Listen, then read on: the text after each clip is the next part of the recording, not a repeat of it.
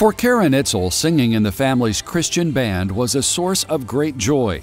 But that joy was suddenly taken away by COVID-19. Not only did I have it, but I had pretty serious pneumonia in both lungs. Karen would remain on a ventilator for the next 17 days as School of Medicine doctors fought to save her life. So Karen, like most of the patients we care for in the medical ICU, had acute respiratory distress syndrome.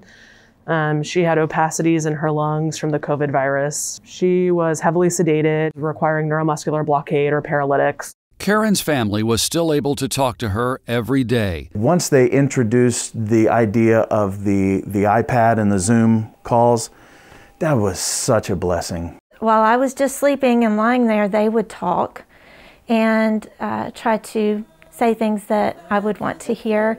And they decided one day to sing a song.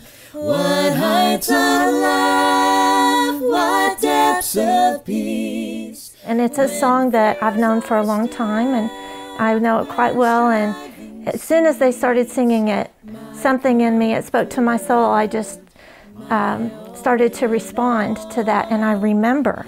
I knew that they had sung to me that day, and I cried. But would Karen ever sing again herself? Or were her vocal cords too damaged by the breathing tubes that kept her alive?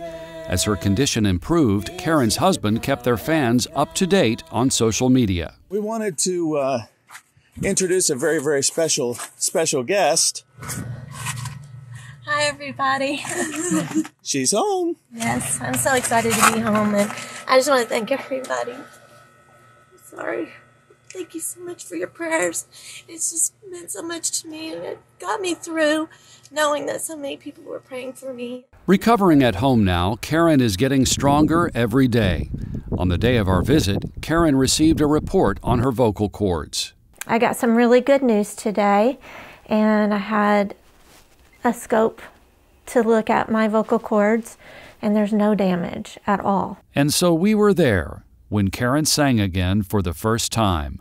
This cornerstone, this solid ground. It was the same song her family sung to her in the hospital. To the doctors and nurses, I would say thank you for not giving up and for having patience and kindness.